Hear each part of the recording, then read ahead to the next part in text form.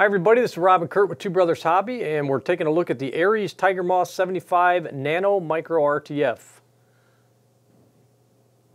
Talk about it, Kurt. I'm looking at it. You said we're taking a look at it. Oh, we're taking a look at it. Yeah, we are. What's it going to do? I think sometimes, you know, there's a lot to be said about silence.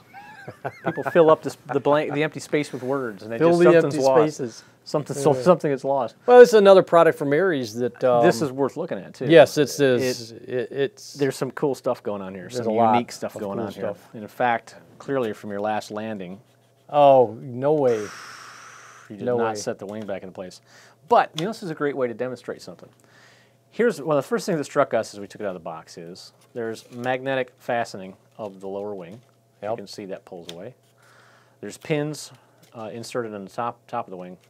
Let me put that back together. Oh, yeah, look at that. Oh boy, beautiful. We took out some of the wing undercamber incident is back to normal. What you'll notice, something else kind of cool is all the struts. You can just pull the struts right out. They're magnetically attached. So when you look at the durability of a micro, or a ultra micro, super giga nano micro, like this, micro, you know, it's always a problem. You end up breaking them with your hands. Yeah. You know, well, yeah, they take more damage just handling them. It's usually, you know, hanger rash as they call it when you're grabbing a hold of it. Magnetic actuator in the back. It's not solid linkage, which we found this one to be, well, not to be a spoiler, but very quiet. Yes. Very quiet, very responsive. And then to top it all off, the coolest thing, just from a first observation perspective, is that the side panel is magnetic as well, and you can actually remove the side panel on the motor. Yep. So you've got full access to your all-in-one unit. So when it comes to serviceability, if you've got any issues whatsoever, if you're replacing a prop, you're replacing a gearbox or anything, you don't have to cut stickers, pull it apart. It actually kind of looks cool like that too. Like it does. It almost looks like it has a little bit of exhaust coming out. Well, I should have tried flying it like that. But it would have pulled to one side. Very unique, a very innovative way to introduce a micro. And we've seen this, you know, it's not the first time we've seen this from this company. They always try to do a little different twist on things. Yep. They do.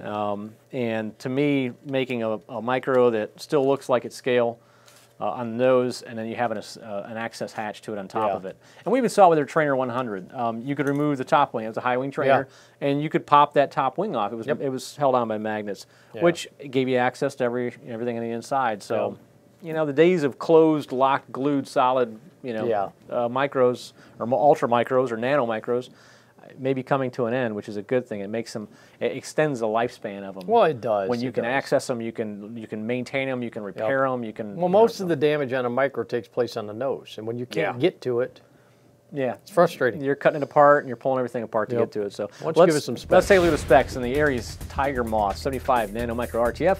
The wingspan is 11.4 inches. The length is 10.8 inches. The all-up weight is only 0.5 ounces, Rob. Wow. The battery is 50 milliamps, 1S 3.7 volt LiPo. The transmitter that came with our RTF is a 3-channel 2.4 gig radio system with integrated LiPo charger. The onboard electronics are 3-1 receiver, an ESC, the servo and magnetic actuator for the rudder.